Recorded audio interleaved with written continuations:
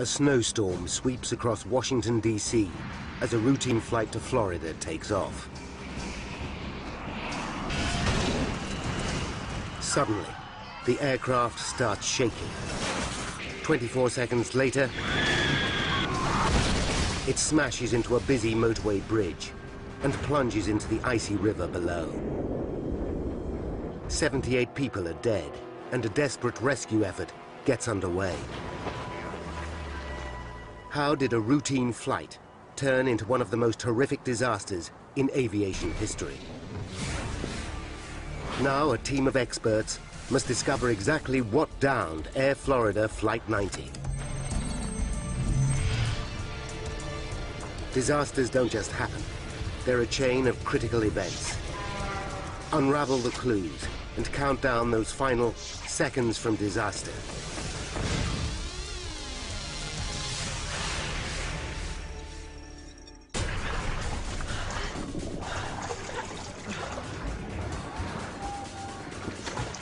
This man has survived a plane crash. Now, as the aircraft sinks, he must cheat death again.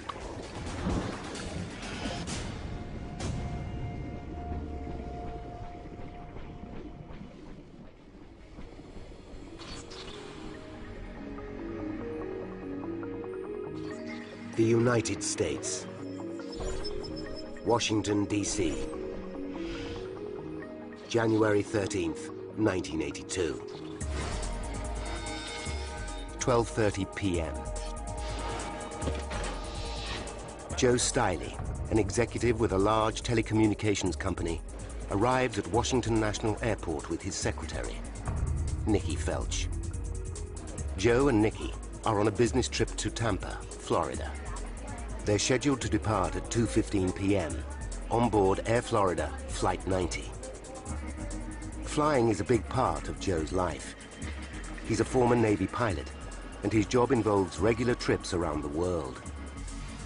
In those days, I was probably getting on a 737 and flying somewhere once to twice a week. It was almost a routine thing for me to be doing what I was doing that day. Outside, the weather is anything but routine. Washington, D.C. is experiencing one of the worst winters in decades.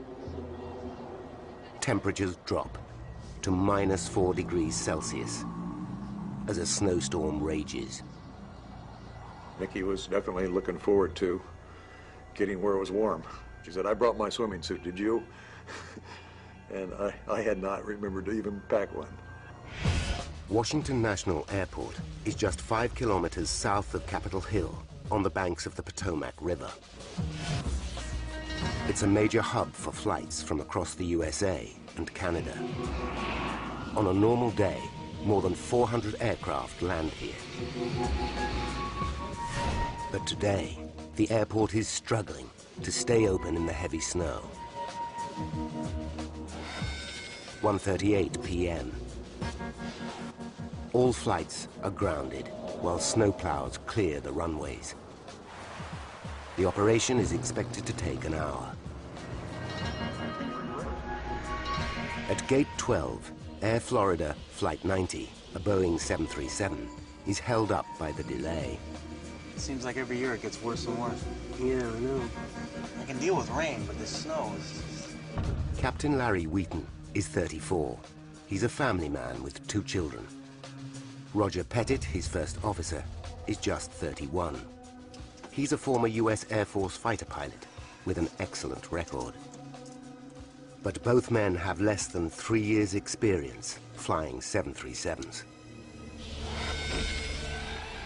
At 2 p.m., Flight 90 begins boarding, 20 minutes late. On the 2-hour flight to Tampa, the aircraft will be just over half full. There are 71 adult passengers and 3 young children. Many are helped aboard by 22-year-old flight attendant Kelly Duncan. For her, the job is a dream come true. I loved my life as a flight attendant. Whenever I went anywhere in my uniform, people would always comment about it, and it was something that I was very proud of doing and something that I really enjoyed doing. Near Joe and Nikki are Priscilla Tirado, her 2-month-old son Jason, and her husband Jose. They're relocating to Florida, where Jose has found a job in the construction industry. 2:20 p.m. Captain Wheaton expects the airport to reopen soon. He orders the ground crew to de-ice the 737. Okay, guys, you can get started. It's a routine procedure to remove snow and ice from the aircraft before takeoff. But a string of further delays keeps Flight 90 at Gate 12 for another hour. Clearing the runways takes longer than expected. And then there's a backlog of flights. There's nothing anyone on board can do but wait. Outside, the snowstorm continues. I could see snow accumulating on the aircraft and all around the aircraft. But it snowed the entire time we were there.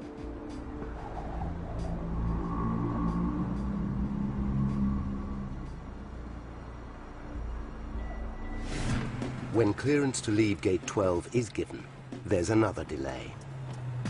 Ice on the tarmac makes it difficult to move the 737. We're too heavy for this ice. Captain Wheaton decides to help out with a blast of reverse thrust from his engines. Guys, I'm gonna put a little reverse on it. Are you sure?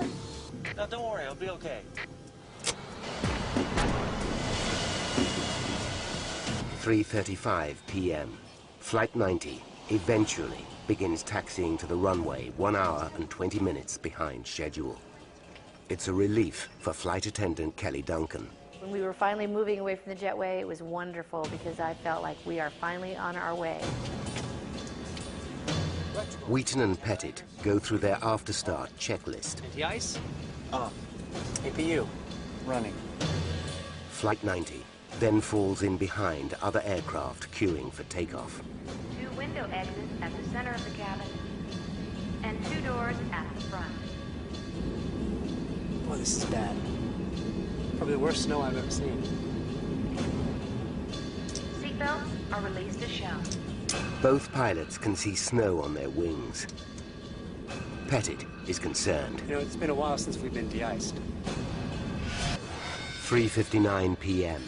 Flight 90 is cleared for takeoff. Position and hold. Flight attendants, please take your seats. At the rear of the passenger cabin, Kelly Duncan straps herself in.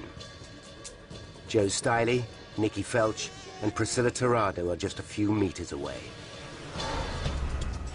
3:59 p.m. and 45 seconds. Throttles.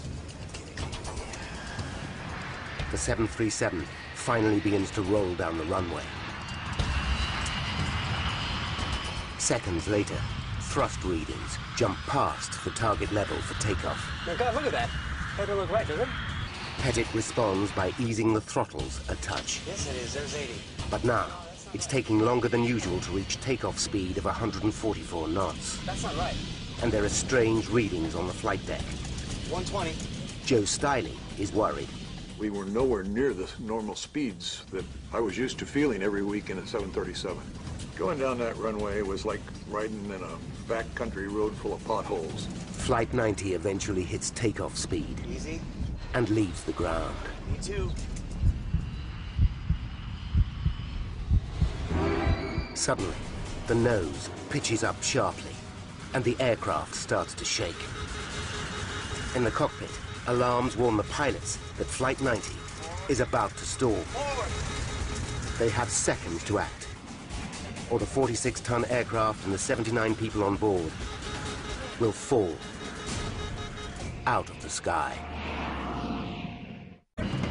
Seconds after takeoff from Washington National Airport, Flight 90's nose pitches up dramatically, and the aircraft begins to shake. Flight attendant Kelly Duncan doesn't think it's a serious problem. Of course, I thought it was turbulence that we had come through before, so I wasn't worried about it. But the pilots know they're in deep trouble. Flight 90's high nose position is creating so much drag that the aircraft is losing speed fast. Easy, all we need is 500. If the 737 slows down too much, it will stall and then simply drop. Captain Wheaton orders First Officer Pettit to lower the nose by pushing the control column forward. Forward. Forward. Come on, she's barely climbed. As the shaking intensifies, former pilot Joe Stiley fears the worst. I remember vividly saying, how the hell do I get out of this airplane now? And knowing that it was too late, I was already kissing my rear end goodbye. 12 seconds after liftoff, Flight 90 has traveled 1 kilometer. 500 meters ahead, the heavy snow has created a traffic jam on the 14th Street Bridge over the Potomac River. Construction worker Marion Grant Jr. is on the northbound span. His truck has hardly moved for 15 minutes. Traffic wasn't moving at all. Like we'll sit still maybe 3 minutes and we go 5 feet and 5 feet. 4 p.m. and 53 seconds. At an altitude of just 352 feet, Flight 90 suddenly stops climbing and begins to drop. Captain Wheaton jams the throttles forward for maximum thrust. But it's too late. Commuters on the 14th Street Bridge hear the scream of jet engines. We're falling. Larry, we're going down. I know it!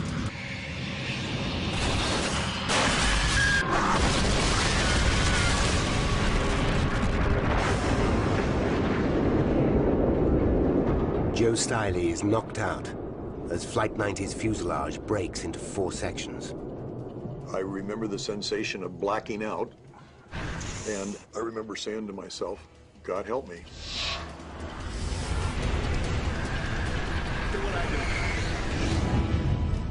Flight 90's wing has flipped Marion's truck over like a toy, but he stumbles out, alive.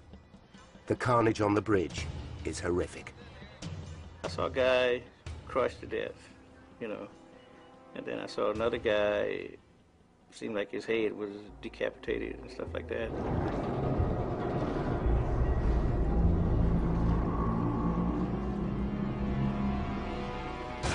Joe Stiley regains consciousness. His bones are broken in 67 places, but now he has just seconds to cheat death. Again.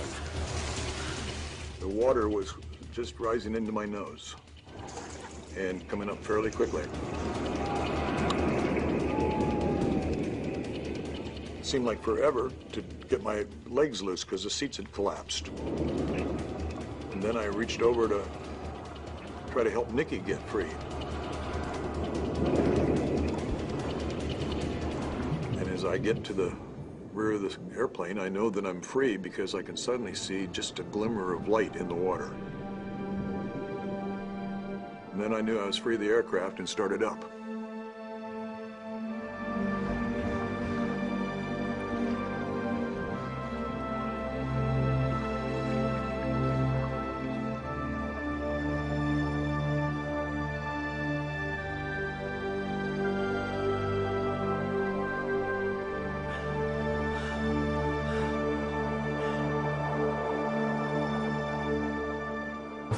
Stunned witnesses gather on the bridge. A news cameraman takes this footage just minutes later. The entire 737 bar the tail section has disappeared. Joe and Nikki have made it to this island of wreckage, along with 4 other survivors. One is the young mother, Priscilla Tirado. Another is flight attendant Kelly Duncan. The water is just 1 degree above freezing. The human body can only survive in these conditions for about 30 minutes. It hurts to be that cold. It feels like knives in you to be that cold. The emergency services arrive minutes later, but their inflatable boats can't get through the ice. It's a devastating blow for Kelly. I really felt like I was kind of just losing hope, thinking, this is really going to be the way I'm going to die. I just didn't feel like I was ready to die. The survivors have escaped a plane crash. But now, they'll freeze to death unless rescuers reach them within minutes.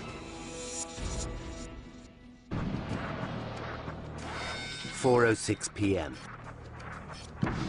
The U.S. Park Police helicopter unit in Anacostia Park, 2.5 kilometers from the crash site. Park Police Aviation, Officer Gailey. It's a tower. They're reporting a missing aircraft, 14th Street Bridge. Pilot Don Usher is a combat-hardened Vietnam veteran. He springs into action with paramedic Gene Windsor. They know visibility is appalling. And Eagle One, their Bell Jet Ranger helicopter, isn't designed for heavy rescue work. But they're determined to help. We did what we were supposed to do, what we were trained to do, and what the public expected us to do.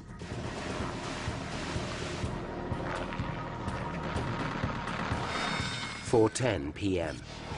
28-year-old Lenny Skutnik arrives at the crash scene. Lenny spotted the commotion while driving home from his office job in the center of Washington. He's unnerved by what he finds. When we got down on the riverbank, it was kind of an eerie feeling. It was snowing, and you know that quiet when it snows, and someone screaming for help out in the river. Made your hair stand up in the back of your head.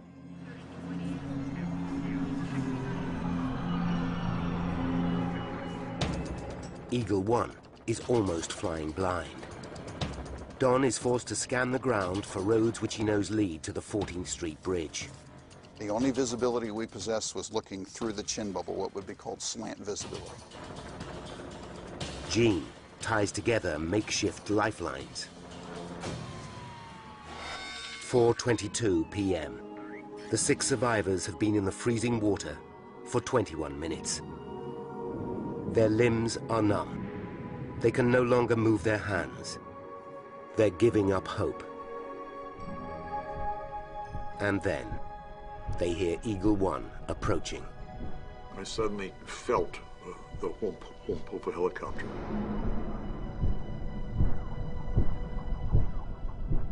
And then the Park Police helicopter came into view. The relief I felt at that point is unimaginable.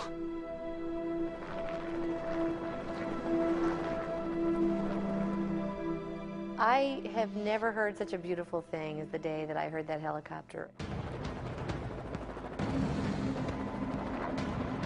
Don spots the survivors clinging to the tail section of Flight 90. We realized as soon as we looked at them that every second counted between life and death to get them out of that river. The first survivor Eagle One rescues is 41-year-old Bert Hamilton. Gene then throws one of his improvised lifelines to flight attendant Kelly Duncan. I just remember looking up into the sky and just seeing a rope hanging down from it. And I just pulled it around my back, and they pulled me out.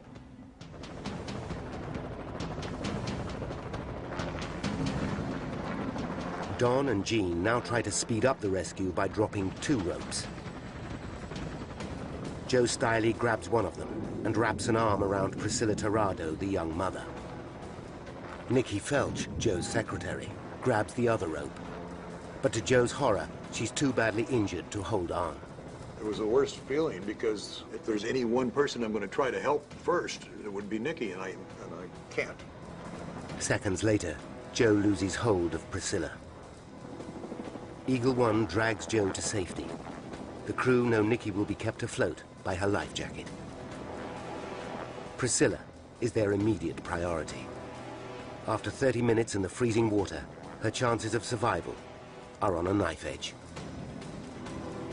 Lenny Skutnik is horrified as he watches from the shoreline. She was close enough where you could see the expression on her face, and her eyes just looked wild, and she looked like she was going into shock then. Time and again, Priscilla slips from the life ring. Traumatized, exhausted, and temporarily blinded by aviation fuel, she begins to drown. Lenny realizes he can watch no more. It was just too much to take. I absolutely thought she was going to die if I didn't go in and get her.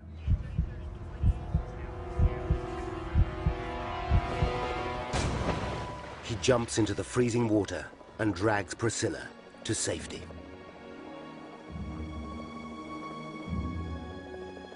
I believe it's a human instinct.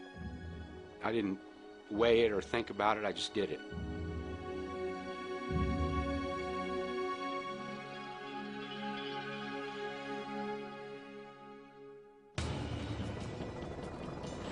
Eagle 1 now returns to Nikki. But she's too weak to grab the life ring. The crew respond with their most audacious rescue so far.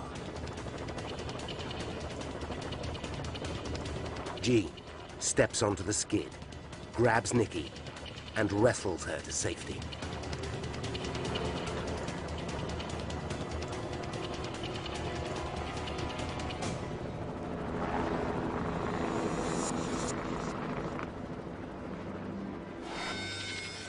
At 4:35 p.m. The rescue is over. The sixth person clinging to the wreckage, whose hand is seen here, has disappeared. He's later identified as Arland Williams, a 46-year-old bank examiner. 74 passengers and crew on board the 737 are dead, including Priscilla Tirado's baby son and husband. 4 more people die on the bridge, bringing the death toll to 78. 5 people survive the tragedy, but only just. I had a skull fracture. My nose was broken, my cheeks were broken, my jaw was broken. All my fingers and thumb on my left hand were broken. My right leg was fractured.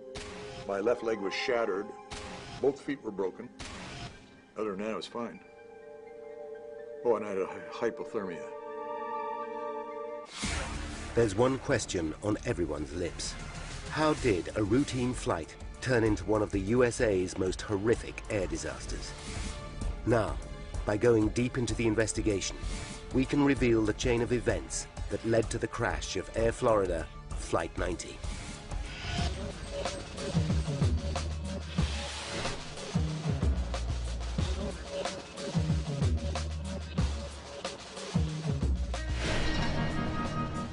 At the time of the disaster, Bill Hendricks was the National Transportation Safety Board's Chief of Air Accident Investigation. He's a former US Navy pilot with more than 20 years' experience as an air crash investigator. January 13th, 1982. News of the disaster reaches Hendricks just after 4 p.m. Hi, Bill Hendricks. It's one of the most important calls of his career. I knew there'd be a lot of pressure on this investigation. It's here in Washington, D.C. A lot of congressional interest, a lot of media interest. It's the capital of the United States. I'll get back to you. Hendricks rushes to his second-in-command, Rudy Kapustin, who will run the investigation on a day-to-day basis. They immediately call the GO team, a squad of NTSB experts on 24-hour standby to deal with a major air crash. The investigators reach the 14th Street Bridge later that evening. The crushed cars tell them Flight 90 came down steeply. It hit onto the 4 or 5 vehicles and flattened them out like a pancake up down to their rims before it plunged into the water. This is all they know for sure. The question is, what triggered the disaster? There are many possibilities, from catastrophic mechanical failure to pilot error, even sabotage. But the snowstorm is the most obvious suspect. It was just a gut feeling that somehow this weather had something to do with it. But Hendricks knows this cannot be the whole story. Dozens of other aircraft took off from the same airport on the same day without a hitch. Whatever happened to Flight 90 must have been unique. It's a mystery, and solving it is going to be tough.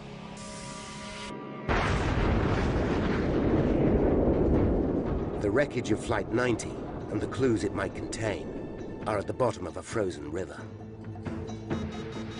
and both pilots are dead.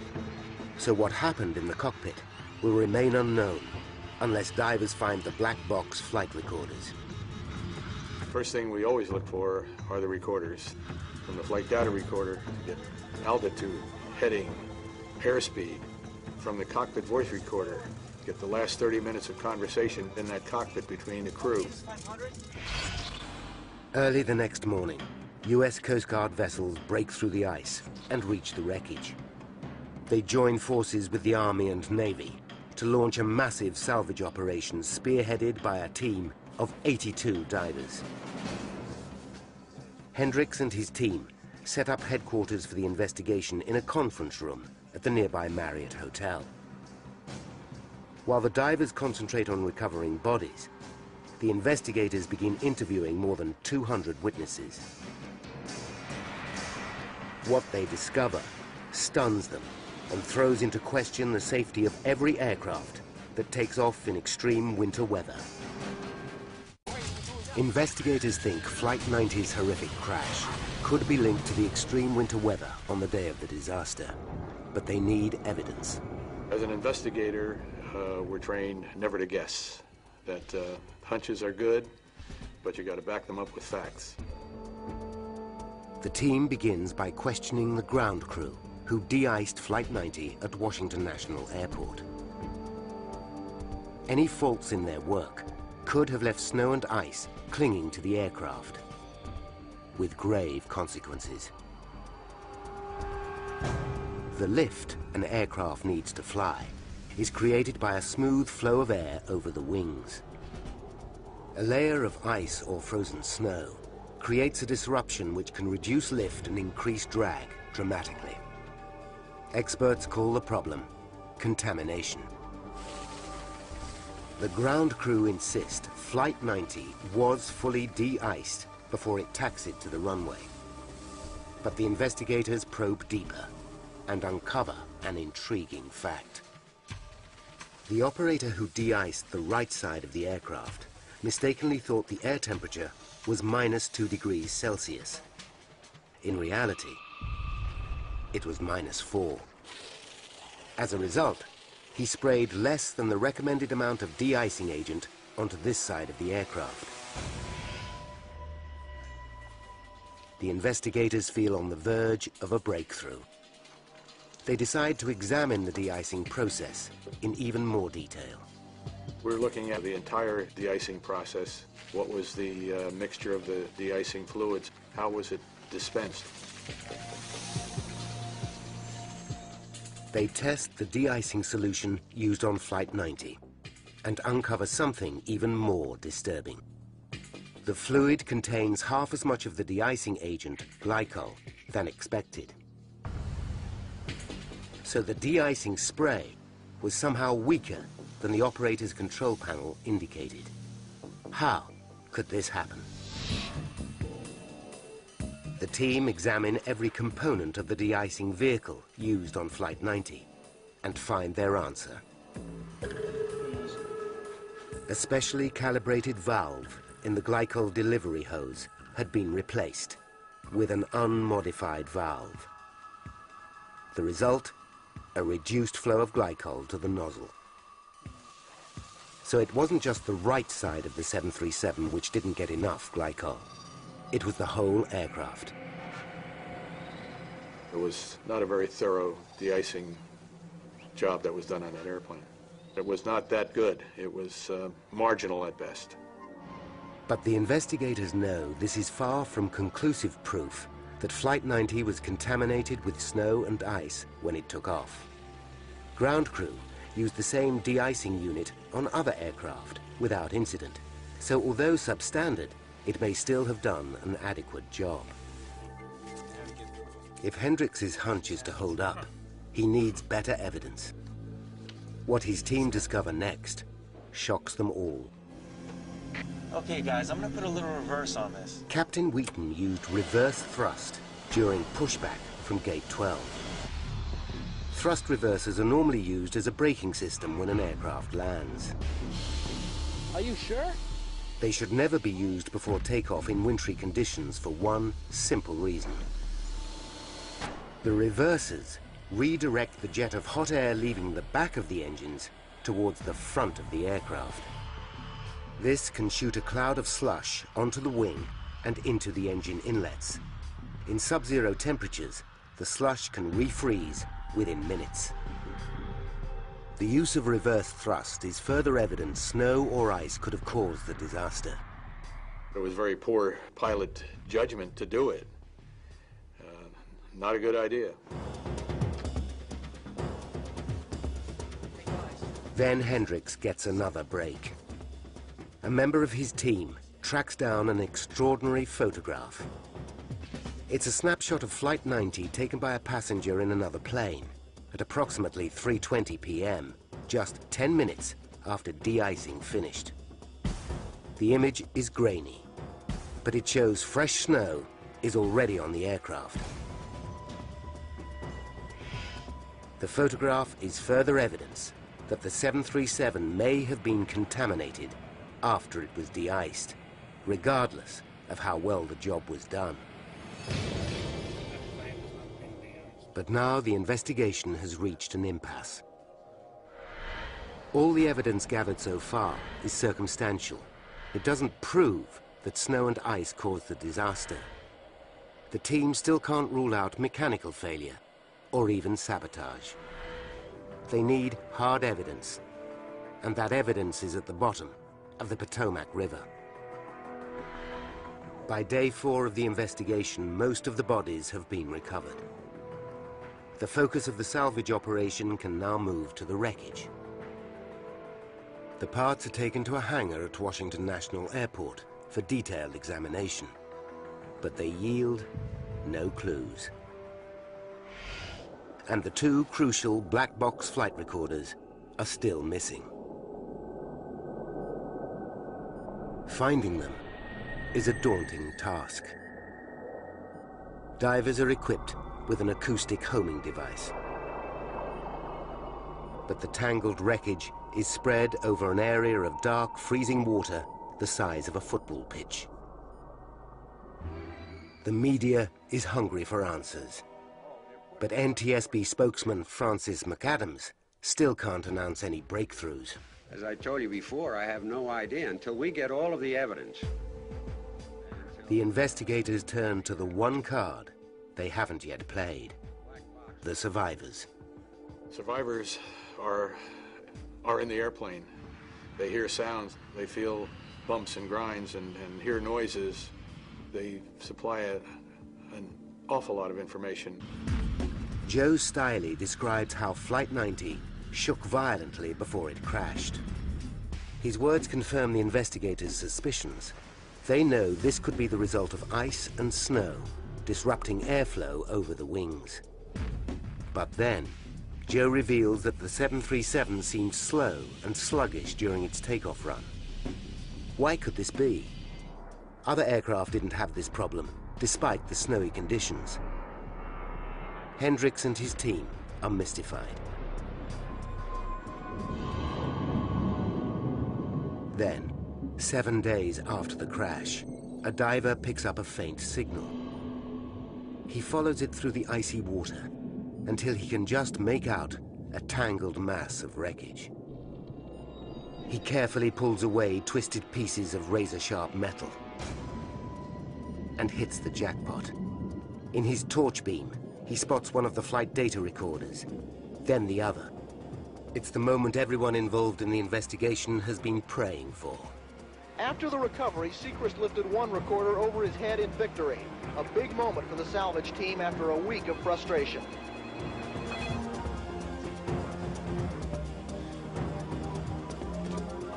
They got the CBR. All right! When the word reaches the team that the recorders have been found and are being recovered, that is a very good piece of information. The investigators rush the black boxes to their labs. After days of speculation, they're about to find out exactly what happened in the seconds leading up to the crash. They're excited, but they also know they're about to listen to the voices of the dead.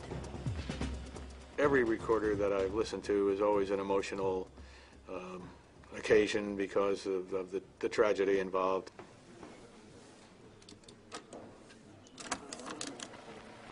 Boy, this is bad. Probably the worst snow I've ever seen. You know, it's been a while since we've been de-iced. The team are stunned when they realize both pilots can see snow on their wings, yet they don't turn back for more de-icing. I mean, this one's got about a quarter to half an inch of snow on it all the way down. I got a little on mine. I was amazed, perplexed, wonderment, if you will, that under the regulations, the federal air regulations, you're not allowed to take off with snow or ice or frost adhering to your wings. Could this be why Flight 90's nose shot up just seconds after takeoff? As the investigators know, the Boeing 737 tends to pitch up sharply if the wings are contaminated with ice or snow. But just when the evidence seems to be mounting, they realize something just doesn't add up. They're perplexed by First Officer Pettit's comments about his instrument readings. My God, look at that. That doesn't look right, does it? To try and find out what was worrying him, they study the flight data recorder. Immediately, another mystery rears its head. They discover that survivor Joe Stiley was right. The 737 took 45 seconds to reach takeoff speed, 15 seconds longer than normal. If the aircraft was contaminated by ice and snow, this might slow takeoff slightly, but not for an entire 15 seconds. The team realized something else was wrong with the 737, and they don't know what it is. They could be back to square one.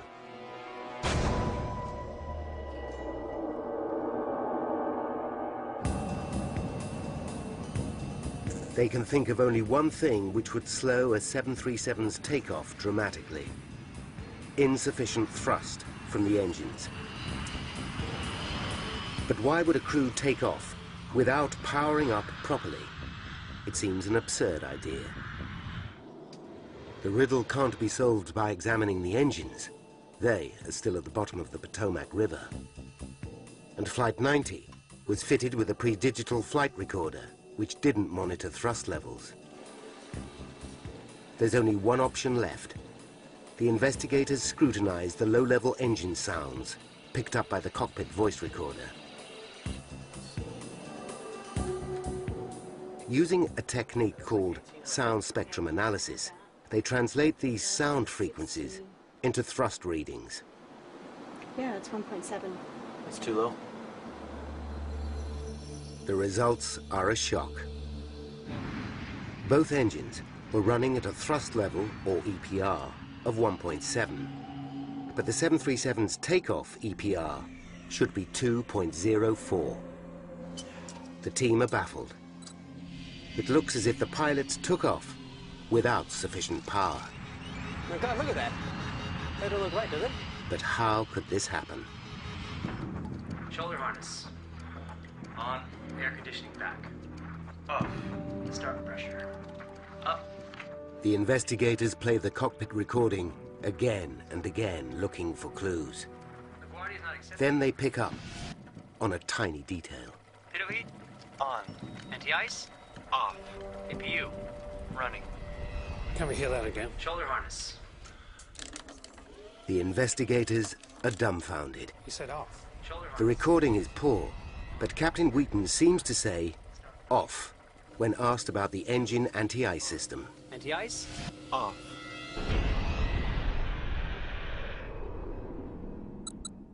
Hendricks realizes one small word could unlock the mystery behind the disaster.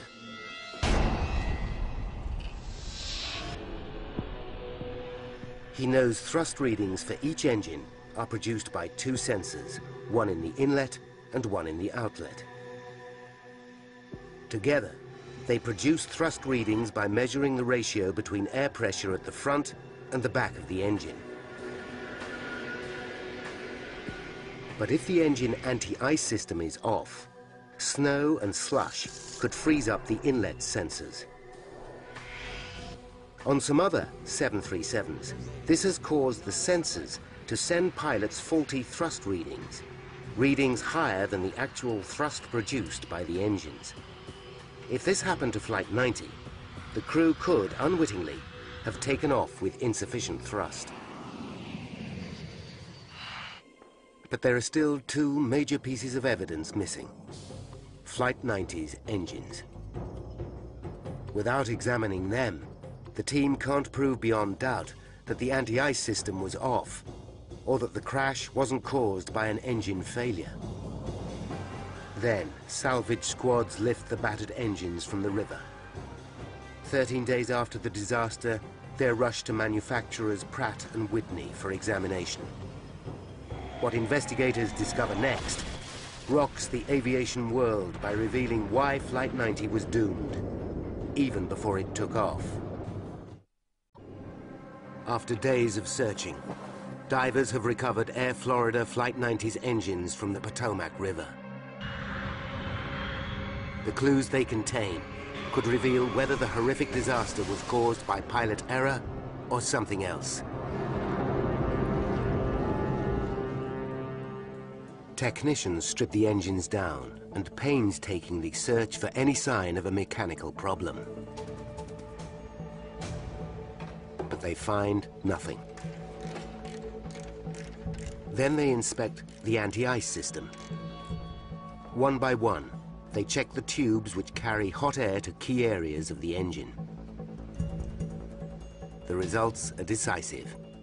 The valves inside are closed. The anti-ice system hadn't been switched on. But would this be enough to bring down Flight 90?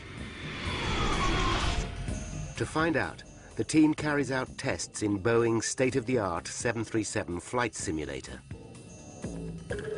To their surprise, reduced thrust of 1.7 EPR is just enough to keep the aircraft flying. But then, when they factor in the problems created by ice or snow contamination, they make the breakthrough they've worked so hard to reach. Now, by rewinding the events of that fateful day, and by following the evidence uncovered during the investigation, we can finally reveal why Flight 90 crashed. January 13th, 1982. A series of factors combined to encourage snow and ice to build up on Flight 90. The aircraft is sprayed with half the recommended amount of de-icing agent. Further delays allow more snow to gather on the 737. And the use of reverse thrust may have sprayed slush onto the wings and critical thrust sensors. 23 minutes to disaster. Electrical. Wheaton and Pettit leave their engine anti-ice system off. As a result, thrust sensors in both engines freeze up, causing them to send misleadingly high readings to the cockpit. 14 minutes to disaster. The pilots notice a thick layer of snow on both wings. I mean, this one's got about a quarter to half an inch of snow on it all the way down. But contrary to regulations, they don't turn back for more de-icing. 1 minute and 3 seconds to disaster. Pettit is confused by unusual readings on the flight deck. Look at that. That doesn't look right, does it? But his captain does not abort takeoff. 24 seconds to disaster. Flight 90 takes off with dials indicating thrust of 2.04 EPR. But because critical thrust sensors are frozen, the real thrust is only 1.7 EPR. At the same time, ice and snow clinging to the wings disrupt airflow dramatically, reducing lift. This changes the aerodynamics of the 737, causing the nose to pitch up sharply. The resulting drag reduces speed, which in turn reduces lift even further. 8 seconds to disaster. The loss of lift reaches a critical point. At an altitude of just 352 feet, the 46-ton aircraft stalls and falls out of the sky. 4:01 p.m. Flight 90 hits the 14th Street Bridge.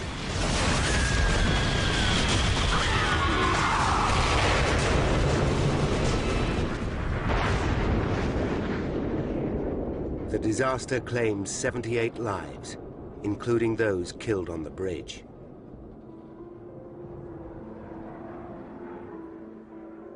After his recovery, survivor Joe Stiley left his executive job to work for himself. He's overwhelmed by emotion during a rare return to the scene of the crash. I think more than anything else, I'm appreciating the 24 years I've lived since then. Like, I saw my kids grow up. I held my dad's hand when he passed away. I could have missed all that.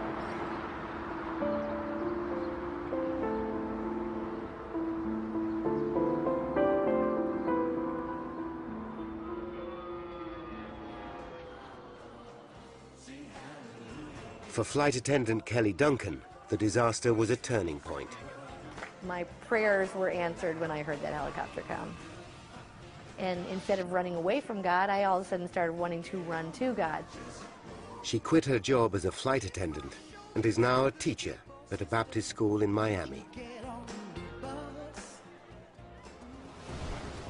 Following the disaster, aviation authorities issue a series of directives to radically improve all aircraft de-icing procedures. They include measures to make sure thrust sensors don't become blocked by ice. The changes make flying safer for every aircraft that takes off in winter weather.